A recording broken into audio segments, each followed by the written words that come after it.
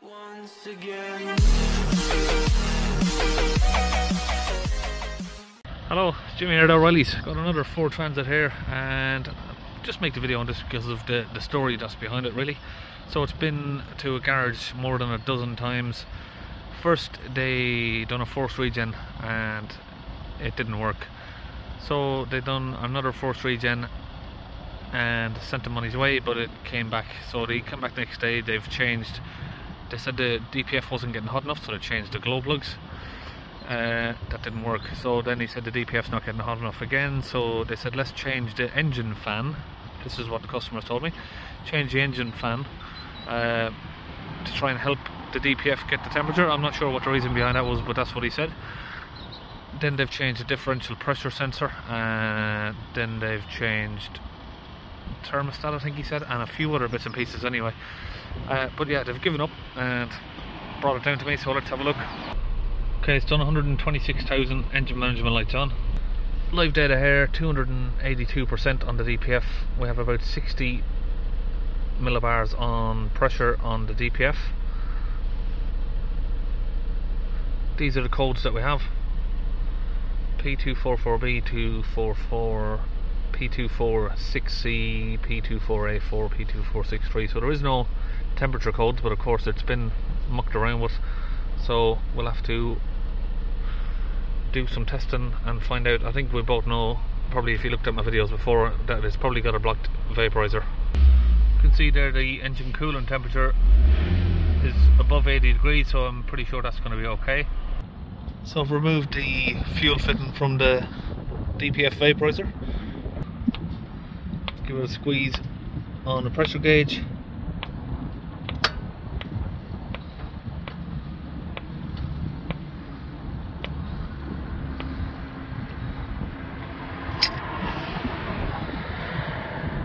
So that is block solid up there.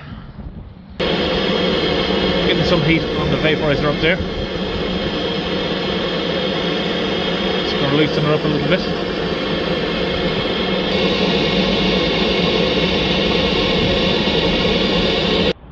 Now you're going to need a 22mm spanner on one of these. Trust me, you need a fair bit of strength to open this.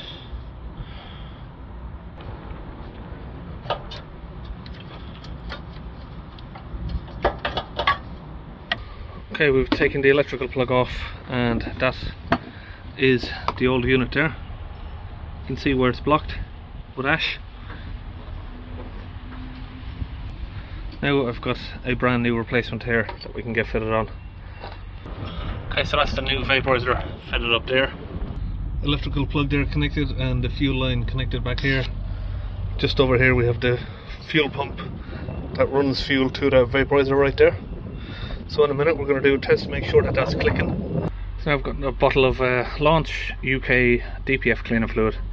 I'm going to put about 50% of that in here, and then we'll top it up with some water. Maybe a little bit more than 50%. Okay, now we've topped it up with water. Now we've attached the spray nozzle to the gun, and the gun is available from the same website where you get the Launch UK DPF cleaner from. Now back under the van, we have the DPF pressure hose here. Disconnect that. Clamp. Now this should be already loose. I take it someone's already had it off before. No, doesn't look like it. Use a little pry tool there, push that off. I'm using a piece of fuel hose to connect back on there with my cleaning fluid. Okay, squeeze the trigger. That's connected to the compressor at 130 psi. Get that squeezed in. It's going to hold the trigger until it fills completely up the DPF, and hopefully that should start forcing its way through the DPF back down this way here. Okay, I've connected that back up now. You can see there as I pulled it out, it gave a little burst of the fluid. So you can see it just foams up there. Now back inside the van, ignition on. Start the engine up, give it a couple of revs. And we'll just hold the revs just about there and keep an eye on the DPF pressure.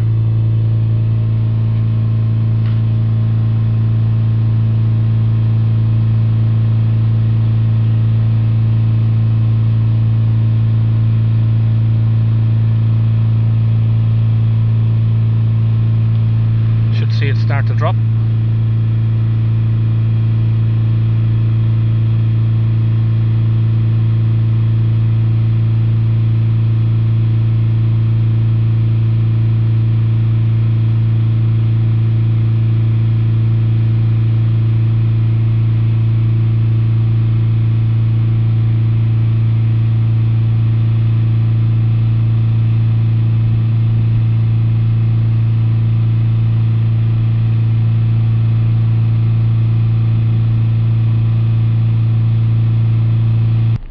So it evened out at about 130 there at max revs, and we are now on say 15-16 millibars at idle. Just pushed a little bit of the soot out there. You can see this one is in black in colour. So now I'll switch the engine off, ignition on. We're going to go to special functions, powertrain control module. Reset the particle filter learned values.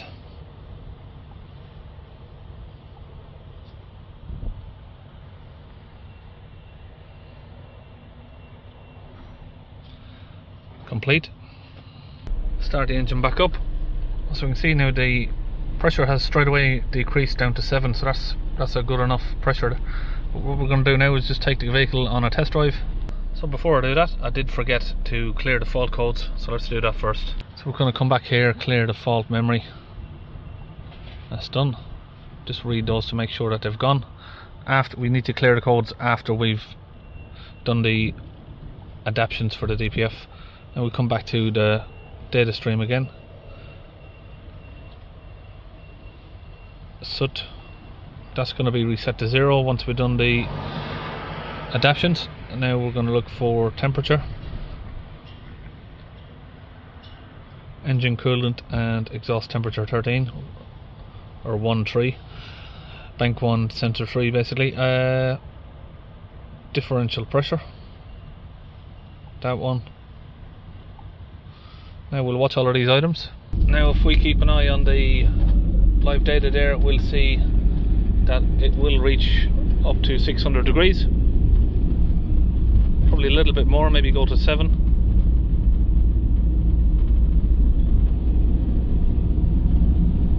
So it'll do just a temporary regen just to make sure everything's working there.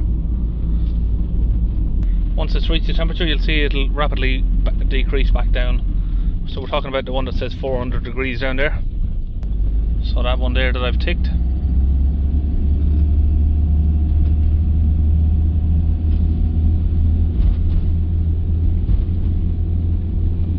So now currently at 3,000 RPM, sorry, we have 75 millibars of pressure. That is going to decrease a little bit more once that temperature has come down. And if we let the engine idle down,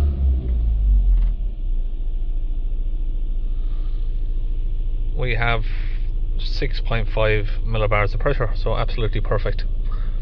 Okay, so for those of you that don't know what the vaporizer does, is this temperature here, this is normal operating temperature, so like between 150 to 250 degrees, depending on how hard you're driving the car. It's going to fluctuate a little bit between there, but the vaporizer will kick in when it needs to do a regen. So when that pressure increases, it will switch on the vaporizer, which injects fuel in to increase the temperature, and it'll go up to sort of 620 degrees and burn off the soot, and then your DPF is regenerated. Without the vaporizer working or the vaporizer being blocked, it fails to do that, and then it triggers off a fault sometimes, saying that the DPF temperature was too low. But of course, if you haven't driven it long enough, it won't even give you that fault code. It would just say that the DPF's blocked. But I've never seen a DPF blocked on one of these transits without the vaporizer literally being the cause of it.